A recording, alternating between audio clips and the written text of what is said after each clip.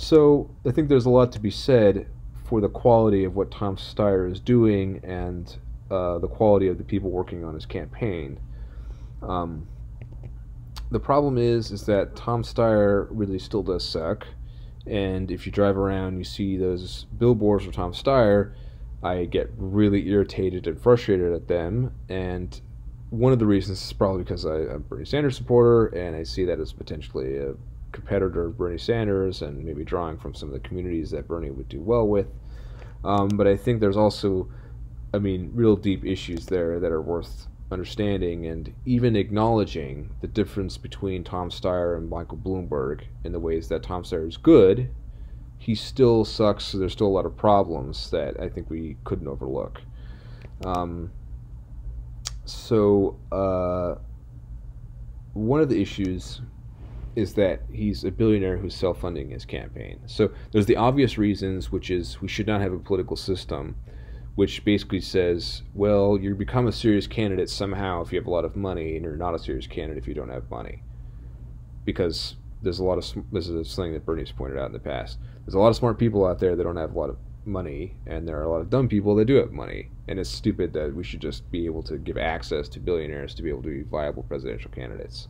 But to flesh that out a little bit more, Tom Steyer is not really soliciting donations. He's been doing these kinds of like, please donate $1 to my campaign so I can make it to the debate stage, you know. So he's done that, but he's not really getting donations because he's self-funding the campaign. Now you might think, well, that's good because he's saving people money or whatever, that he's like providing resources that don't have to be drawn from the working class the way that Bernie raises his money. But one of the issues there is, like, in the last quarter fundraising, this is the quarter four of 2019, Bernie Sanders reported this huge haul of almost 35 million contributions, which is way more than the next leading person, which I think was Buttigieg at like 24.5 or something like that. It's like 10 million more than the next leading person, way more than he raised in the last quarter, and they're all from small dollar, like $18, $14, whatever, from working class people. And you can see the number of donations, the number of donors is extremely high, low dollars, and from working class professionals like teachers, people that work at Walmart or Target or whatever. So that's useful. That's helpful information, because when you look at Bernie Sanders and you look at his campaign and you're assessing that campaign, you can say, well, it's very interesting that he has this deep well of support from poor working class people who believe in his vision and believe in it so strongly that they're willing to donate their money, which they don't have a lot of, because they believe in him and they want to support his campaign. You could say somewhat similar things about Warren, of course not as good as Bernie on that point, and you can look at Pete Buttigieg, you can look at Joe Biden and say, oh, well, they have got these bundler fundraisers that are getting $2,800 max donations from the extremely wealthy people in the wine cave or whatever, right? So you can contrast Buttigieg's, the way he goes about things and the type of people that support him. They're the wine cave billionaires that want to keep the status quo, and Bernie Sanders, on the other hand, he's got the working class progressive and a very wide and deep base of support from across the entire country. That's helpful. Like, if you're making your decisions of who to vote for in the primary, that's helpful information. None of that information exists for Tom Steyer, or it does in a meaningless quantity because he's self-funding. But we have no idea how much people actually care about him, or how deep their support is, or if they'd be willing to volunteer their time and energy and get other people involved. Like, that just doesn't, that's not, so we're deprived of that information by the fact that he's a billionaire self-funding his campaign. He's also a relative newcomer to the political scene.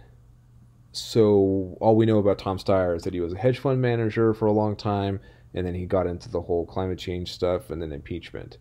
But, like, we don't have a very interesting, we have, in fact, zero legislative record of what Tom Steyer's ever done, because he's not a politician, he hasn't been involved, he worked in business for a long time. You contrast that with someone like Bernie Sanders.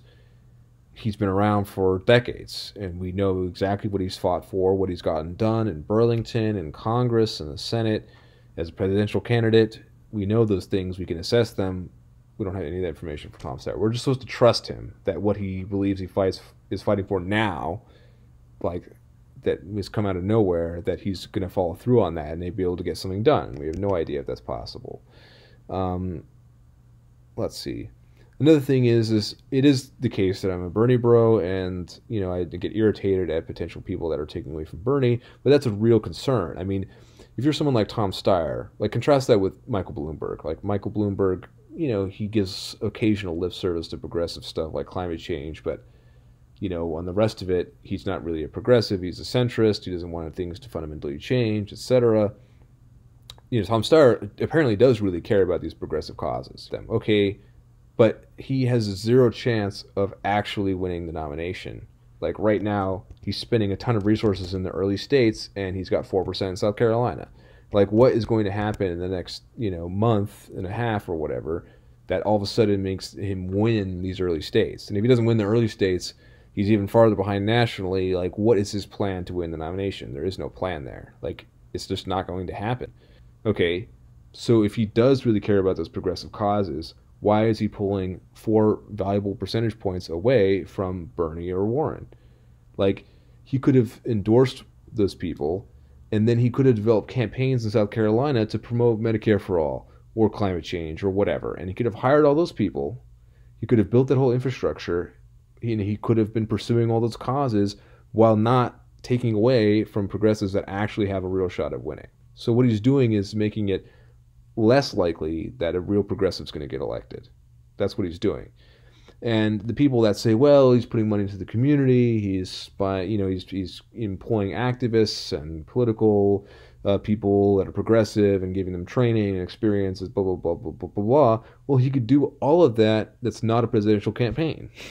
Like, there's a great example in Stacey Abrams, who ran for governor in Georgia. Like, she narrowly lost the election, and her issue that she highlighted in the whole election was voter suppression. And since the campaign, what did she do? Well, she started up a group that's all about voter suppression and talking about those issues and basically trying to, push that issue and get people involved and employed and trying to make that real change. Well, okay, Tom Steyer could do that in South Carolina. It could be Tom Steyer's voter suppression campaign. And you could employ all those people, and you could have them all going out and talking to people about the issue and trying to get changes to the local political system in South Carolina, etc. Okay, you could do all the stuff that's good, and then like about the campaign without all of the bad stuff. He could do all of that. Now, why doesn't he do that? Because I guess he's like, what, in his mid-60s or something like that. I'm assuming it's like, rather than buying a car or buying a jet or doing something like whatever, is that it's a vanity campaign. He gets to put his face in lights or his name in lights or whatever the right terminology is. He gets to see Tom 2020 billboards and signs all over South Carolina and get this idea that he's really doing something that's, of course, all about him and his personality and what he's doing that he's selling, right? He's a businessman. I'm going to show that Trump is a phony and a fraud, and I'm going to do this. Okay, well, that's great for Tom Steyer, but it does nothing for everyone else. And so for someone who cares so much about environmental activism, there's going to be a bunch of Tom Steyer, signs that are going to be tossed in the trash at the end of this election. That's great. All pointless. Except they're not just pointless. They take away from the progressive candidates that actually have a real shot at winning in states that are critical, which are the early states, because the progressive candidates, unlike someone like Biden or Buttigieg, who can keep going back to the millionaire well, they're getting grassroots donations, and they really do need to do well in these early states in order to build up their momentum to compete nationally. And so it's important that Bernie win South Carolina, Iowa, New Hampshire, etc., or do as well as he possibly can. So it really does impact it negatively, and it annoys me that there are progressive people that seem to think it's fine that Tom Steyer is around because he talks about things that they care about. No, I don't. It's not okay. Like, he's hurting the candidates. He's wasting money and time on something that's not going to actually accomplish anything, that he could have been spending time on something that would accomplish something like water quality in Denmark, voter suppression, climate change, Medicare for all that sort of stuff. He could actually be contributing to positively, but he's not. He's choosing not to because he'd rather run for president. It's tough because there are people that I know that are working on the campaign. And these are people that probably would not otherwise be employed by a presidential campaign right now. So people that want to be employed by a presidential campaign that are now getting an opportunity. And there are a lot of good people that are doing, otherwise good work. So to them, what do I say, right? Like, oh, should you support, Tom Steyer? Should you not? It's hard for me to tell somebody to not take that opportunity that's available to them. But let's not be fooling anyone, about what's really going on.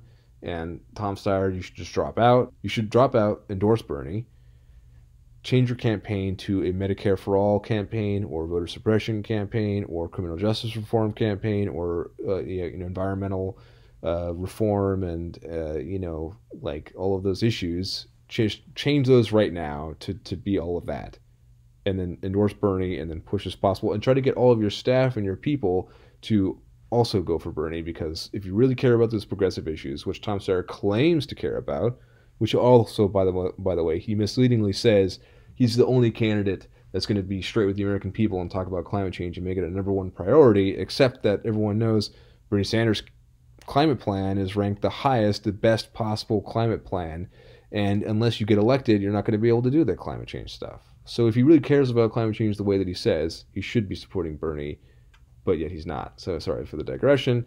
At any rate, drop out, endorse Bernie, switch over all your campaigns to actually useful things and not just a complete waste of time. And I really would like to stop seeing those billboards all around Columbia.